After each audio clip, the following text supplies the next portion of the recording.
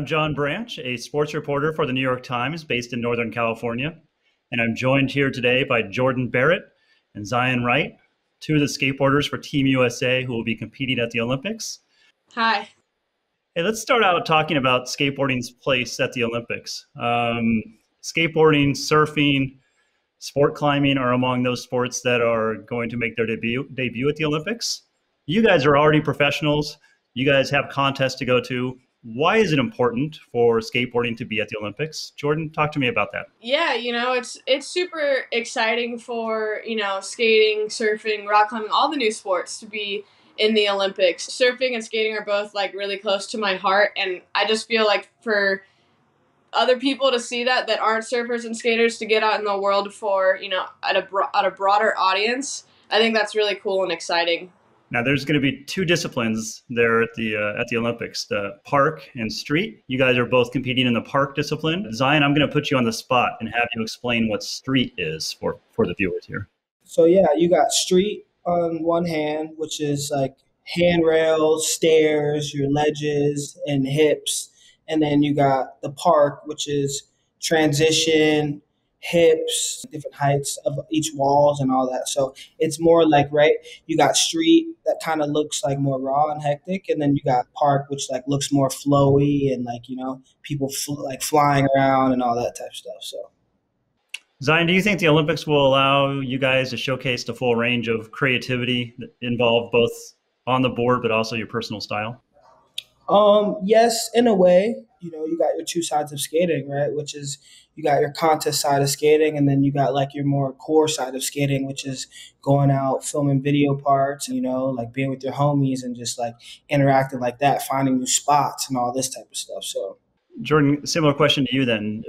Your thoughts on being able to compete in this contest in a very mainstream kind of way, but also keep your individual style and show people who you are and the diversity of this. How do you do that? That was definitely a concern for me, at the beginning stages of all of this stuff. When I heard that we had to wear uniforms, I was a little skeptical on how that was going to go about. But the other day we actually the whole team we all met up in LA, and it was the official announcement of Team USA. And the night before that, we got to go and get our outfits and pick out what we want to wear to compete in and hang out in and things like that. And the next day when we showed up and we were all supposed to wear whatever we were going to compete in, I was looking around and everyone had their own individual style. And I thought that was really cool.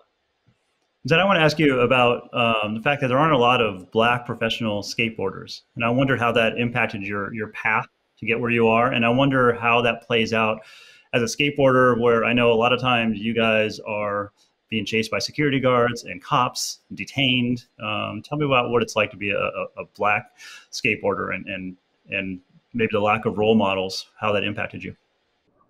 I mean, yeah, dude. I mean, I'm honored to be able to skateboard, right? And to, be who I am. Because like me growing up, right, it was like, okay, people playing basketball, people playing football and all this stuff. So I feel like it was very special for me to get in a different avenue and get in a different scene. I'm stoked to be able to kind of like bring that, different diversity to skating once I started, learning more about skating, seeing magazines, seeing videos, and then seeing, the Black pro skaters and all this. That's what really gave me hope and gave me hype to be like, oh, if they're doing it, why can't I do it? So Jordyn, back in 2016, you were the first female to qualify for the big skateboarding contest, the Do Tour Park Am, and you competed alongside the boys and the men. How is the environment for women in skateboarding these days? And is there true gender equality in skateboarding? Yeah, I mean, gosh, I think, back just 5 years ago, skateboarding has come such a long way, especially on the women's side. To think just a few years ago, really, we couldn't even get a contest. And, now we do. We have pretty much the same amount of contests as men. I think the Olympics have also really helped to make that happen. Now there was equal qualifiers, there was equal prize money and things like that with all of the Olympic qualifiers, which was a really big deal. So if there's anything, that we could improve on, I guess would be, I feel like there's maybe been, I don't even know, a very low amount of thrasher covers, or like a very low amount of magazine covers with girl skaters on them, or even, you flip through a normal skate magazine, there's maybe, if you're on a good, month, we'll find one or two girl skaters. There's still a little more work to be done for sure. Zion, I want to ask you about the culture of the contests. I was at the Des Moines Dew Tour event that you won to qualify for the Olympics. Incredible energy there, especially around you, and you were leading the energy, the charge there.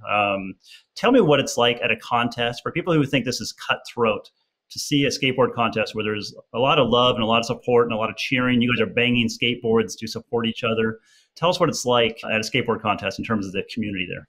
I mean, yeah, dude, right? Like skating is a very communal thing, It's like, as far as how I look at it, doesn't matter who you are, what you do. If you skateboard, like you're one of us, So like we share that same type of interaction, seeing how it is, seeing other people do what we're doing, at the same level, but in a different way and in a different style, that's what gets me juiced to push me to go farther and just, just to be hyped and just to have a smile on my face because, like would ever think, the skateboard would bring so much joy and just like, so much peace and happiness to somebody. So it's a beautiful thing to be able to kind of share that with all these people, right?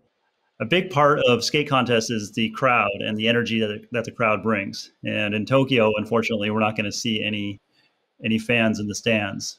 I wonder how that changes the competition and how that changes your mindset. Yeah, I mean, I definitely think it'll be weird. It really is a big part, hearing the crowd and seeing them and just the energy behind everyone. And, maybe you don't make a run and you have one run left, and like just that crowd energy makes you want to land it and makes you really want to do it. So to not have that, it will definitely be weird. I mean, it's funny to think there won't be any crowds, but on the TV, there's going to be millions of people, and that's kind of scary too. So we're kind of, we'll see. We'll see how it goes. All right. Well, thank you to both of you. Jordyn Barratt, Zion Wright, it's been a pleasure talking to you, and we wish you the best of luck in Tokyo.